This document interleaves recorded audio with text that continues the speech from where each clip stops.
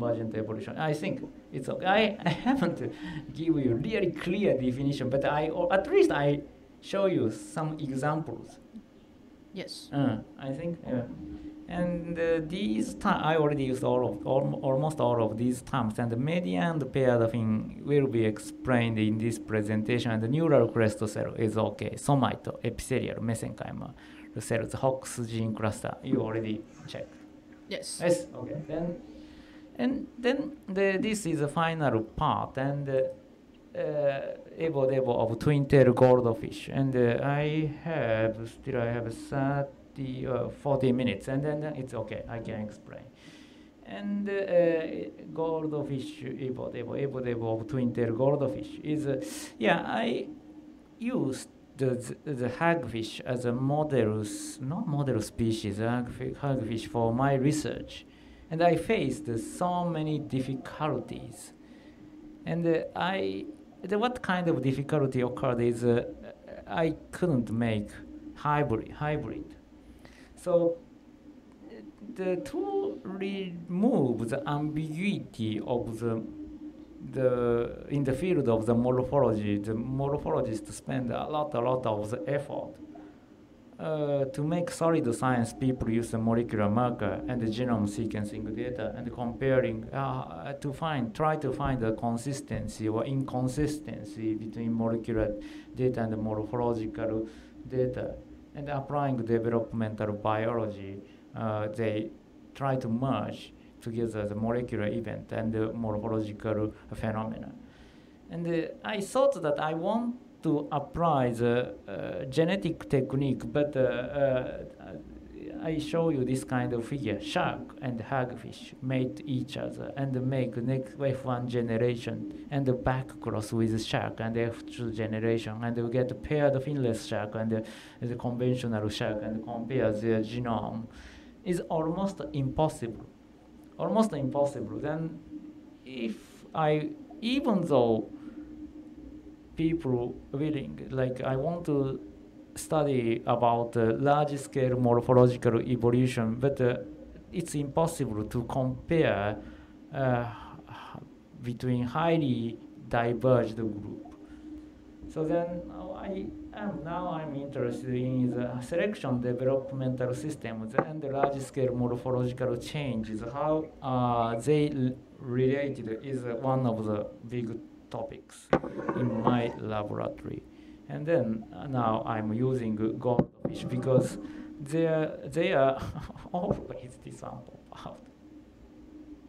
Okay. Because they are the same species, Carassius, auratus, but this one is more the morphological diversity is really nice. The ornamental goldfish strain contains so many morphologically highly diverged strains, and conventional, this one, the working strain looks like conventional fish shape, but this one has a popped eye and a bifurcated caudal fin, and this Oranda strain has a helmet or food-like structure, and they are generated by the human breeder and fancier during domestication. And even though they are highly diverged, they can mate each other. And the process of the appearance of these highly diverged strains are well described in the early Chinese archives. And by checking this kind of the description, we can identify the timing when and which strains are isolated or diverged. And ease of the handling of the observation of the embryo also important point. So then they are from the goldfish parents, and they are goldfish fertilized eggs and embryo, and this looks like zebrafish embryos, and it's quite easy for the handling, and we can apply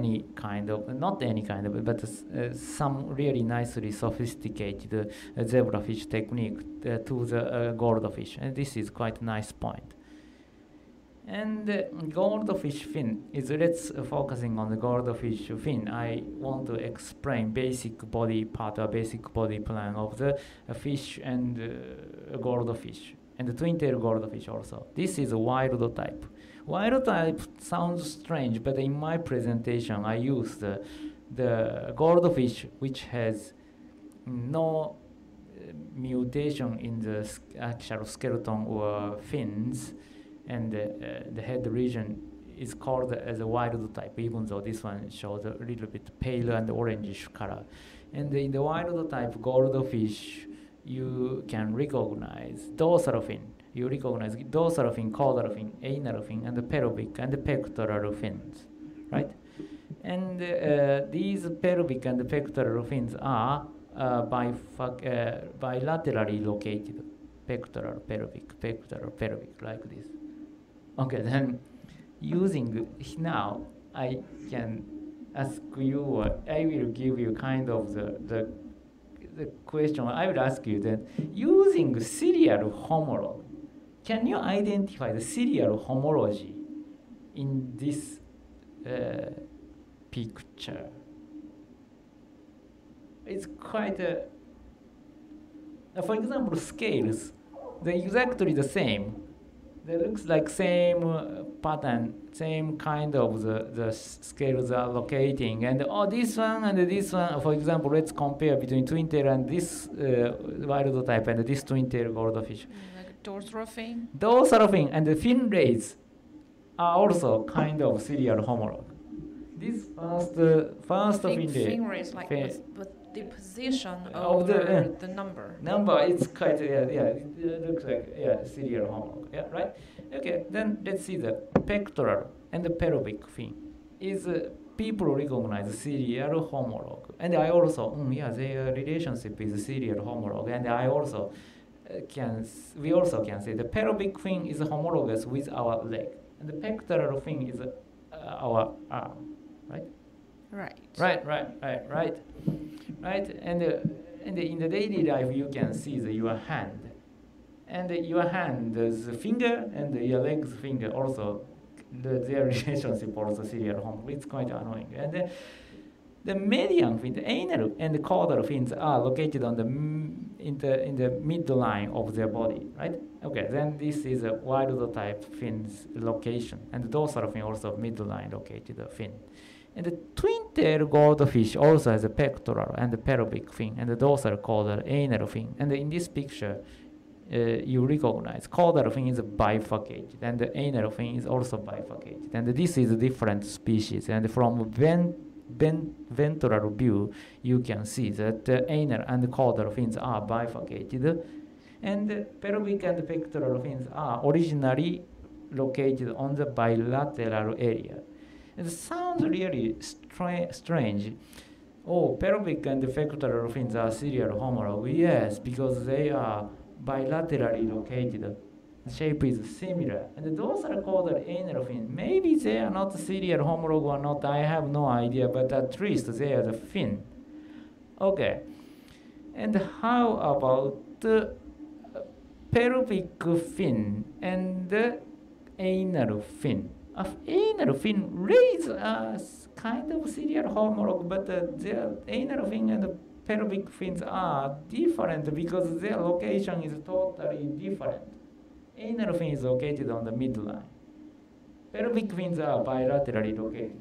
They must be different thing. Technically, the location are similar. And the much more complicated thing is how about in the anal fins in the twin-tail goldfish?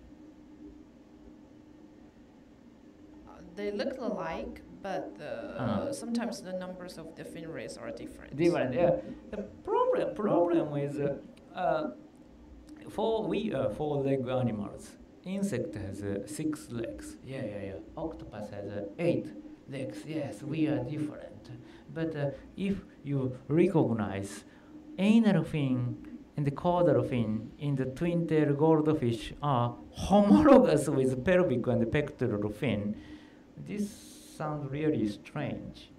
Twin-tail goldfish will get totally 8 legs, which is similar with octopus, then this one is octopus.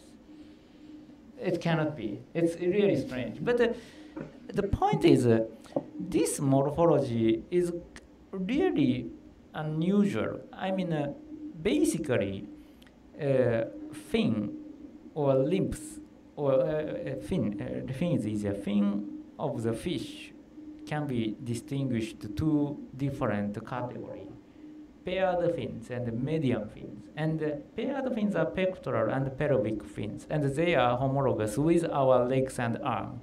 And the median fins, dorsal, anal, caudal fins, they are conserved in all of the vertebrates. In some lineage, the caudal or dorsal or anal fins missing, but basically they are conserved. And there is almost no exception. They are located on the midline of the body,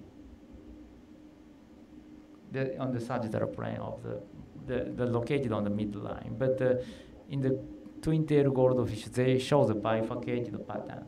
It sounds strange.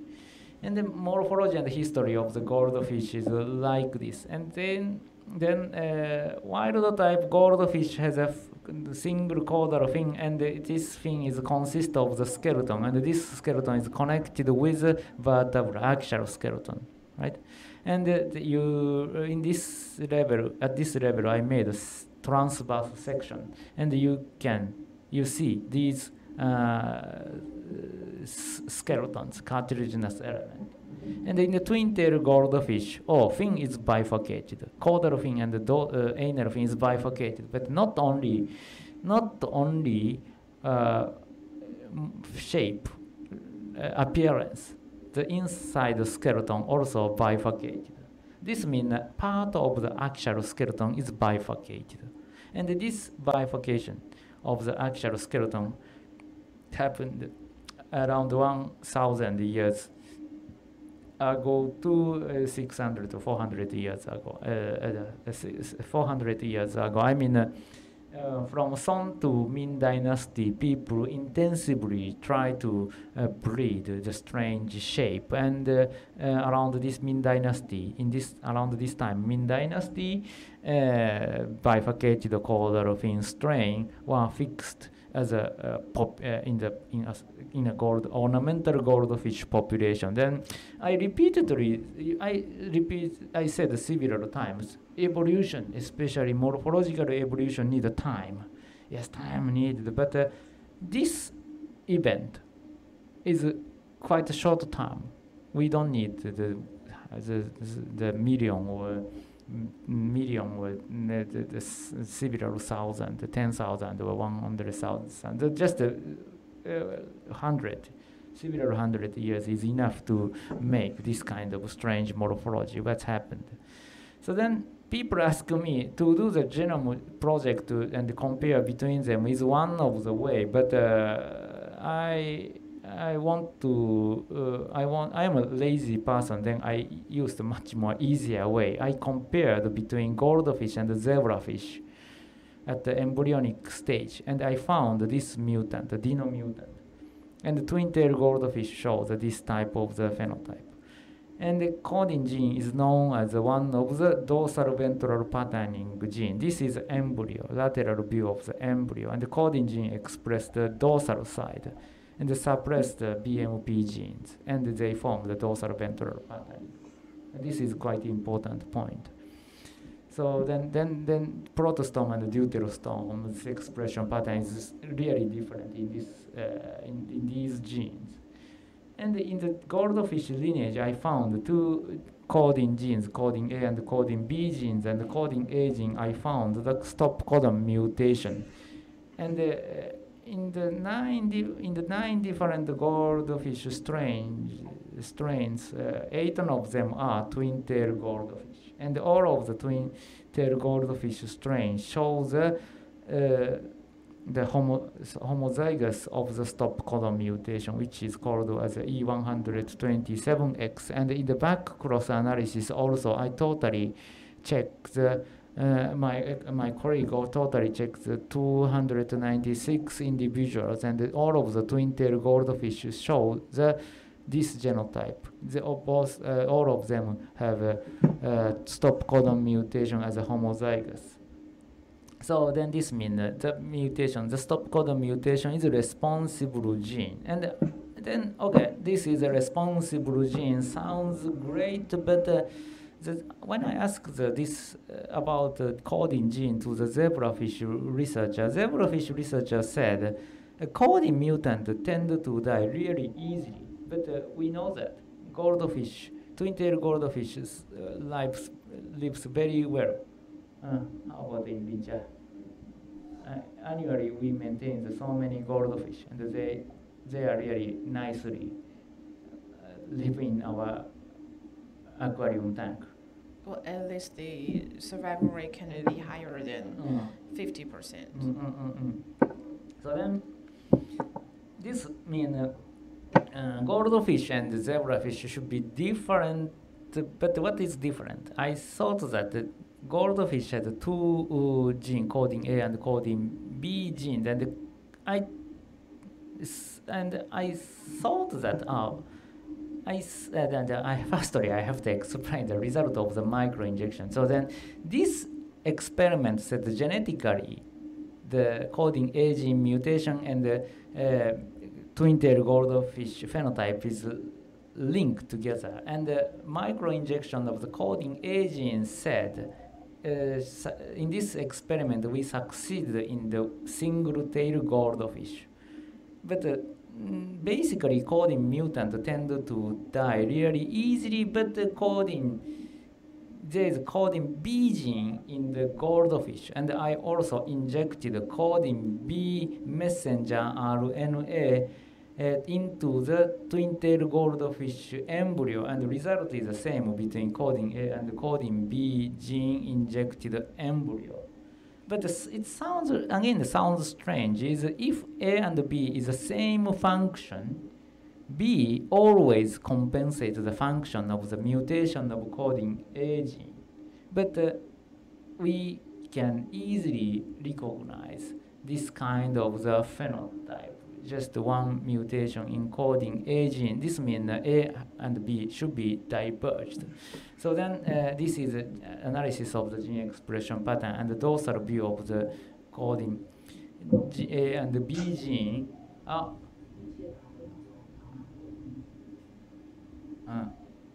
Coding A and B gene. And A and B genes are different. Slightly different. This is the dorsal view of the embryo, and A and B is different. And B is narrower, shows a narrower expression pattern. And this, to explain all of this scheme is really complicated. Then just I used this scheme. Wild type goldfish has two coding genes, and the denomutant of the zebrafish missing the coding gene, and this one shows a lethal phenotype. But the twin-tailed goldfish still have a coding B gene, and their expression patterns are slightly diverged. Then this called the sub-functionalization. Then this sub-functionalized expression pattern avoid over-reduction of the dorsal part of the embryo, and but this reduction of the coding A gene allow to express the bifurcated fin primordia, bifurcated embryonic caudal fin, and finally this one shows a twin-tailed goldfish morphology. This kind of the change of the developmental large-scale change of the developmental process happened in the ancestor of the ornamental goldfish, and it just take quite short time. This kind of morphology can be appeared, and this result is really good. But why can't we find the twin-tailed common carp? Then common carp and goldfish share the same common ancestor, and they are same group. They are categorized into the same group, and they also, then this one, the goldfish and the common carp also experience the same selective pressure. This is quite okay. This is quite analogous with evolutionary process. Sounds like a convergent evolution could be happened. I mean, if a fish breeder want to get the twin tail common carp. Common carp should be appeared. But have you seen the twin tail common carp? No. Basically, no. The twin tail ornamental animal is, I think, to my knowledge, just only goldfish. For example, twin tail cat, twin tail dog. No. Basically, not. Sometimes twin head snake or twin head shark occasionally accidentally found, but they cannot make next generation. They tend to die. Tend to die, yes, tend to die. But some people feel that, oh, this is a sign from the super nature or super being or God or something like this. And then twin-tailed goldfish also, maybe early time people feel that, oh, this is something special, okay, let's keep it. In the same context, if one found twin-tailed common carp with a really beautiful color, it should be fixed as a strain. But Yes. at least I haven't seen this kind of the strain. Why? It's curious, and I wanted to make this kind of twin-tailed common carp. And the good thing is, goldfish and the common carp share the twin coding A and B gene, have a coding A and B gene. And using recent technique, we can just reduce the function of the common carp coding A or coding B gene. At that time, when I published this paper, just we inject the coding A morpholino. Using morpholino, you can reduce the function of the coding genes in the common carp. And I did the experiment firstly to check our technique, whether morpholino works or not. I injected the coding A morpholino into coding common the goldfish, and the injection of the coding A gene shown us this kind of the twin tail morphology, which is similar with twin tail goldfish. Oh, good.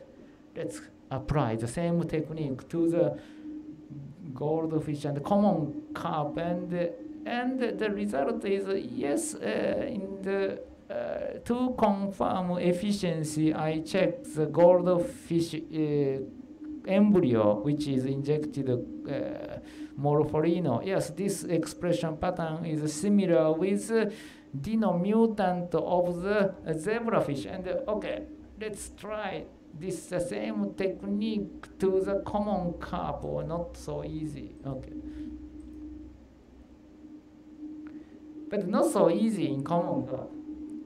So gene expression pattern is largely modified. This is wild type. The ventral side, at ventral side, the seized gene expressed, but it's quite limited in the non-injected one. And the coding A morpholino injected common carp embryo shows that which is same with twin-tailed goldfish. But the final shape is like this. I tried so many times, but it's quite the same. And this is already it is already published, which shows a slightly bifurcated fin fold, but finally became like this. Then the answer I think the answer is in the expression pattern of the coding A and the coding B gene. And the coding A and the B genes in the goldfish, their expression pattern is highly diverged. It's differentiated, the partially overlapping. But coding A gene, I checked using different probes. We checked the expression pattern, but the result said shows a completely overlapping expression pattern of the coding A and the coding B gene. Then this means that they work as a backup circuit or buffering system. Then even the one gene, coding A gene, is modified. It cannot make any nicely bifurcated caudal fin morphology. Then answer to this question is naturally a system in the developmental system in the common carp doesn't allow us to make twin tail morphology. Of course we can do, but it takes a little bit more complicated step. In this slide we can let's compare. We compare between zebrafish, common carp, goldfish, which one has a potential to make highly diverged twin tail morphology at the caudal region. In the zebrafish, the Chordin gene reduced and it die. It cannot be the subject of the selection. And the common carp, it doesn't show any bifurcated caudal fin. Then breeders and fancier cannot isolate the bifurcated caudal fin morphology. Then this cannot go one step further, just to stay as a no phenotype single fin, no phenotype single fin. And in the just only the goldfish lineage, there is two duplicated genes, and one of them are they are sub-functionalized, or their function are diverged, and mutation happened. And this mutation caused the bifurcated caudal fin, and human give a strong selective pressure and establish the ornamental twin tail phenotype. Then people really like a random mutation and combination of the random mutation, and we need a long time, evolutionary time, equal large-scale morphological evolution. But I think the mutation and the selection in the certain order, not rather than the combination, the permutation is quite important. I think which kind of permutation allow us to skip this kind of the really long divergence, long geological time course. How can we skip this kind of geological time course and make this kind of highly diverged morphology is one of the research topics in my laboratory. I think further readings.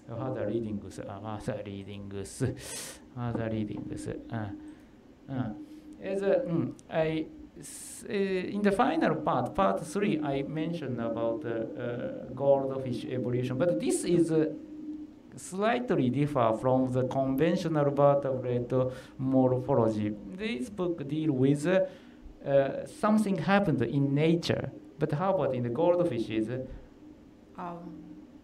Goldfish is influenced by the artificial selection. Yeah, domestication or artificial selection. Then, so our system has a limitation and an advantage, and the really classic comparative morphology also has a limitation and advantage. So think about what is strong point and what is weakness. So we have to think about and how we use the goldfish. And to use the goldfish, we definitely learn the classic morphology or anatomy based on the this kind of the conventional or wild type, or something happened in nature.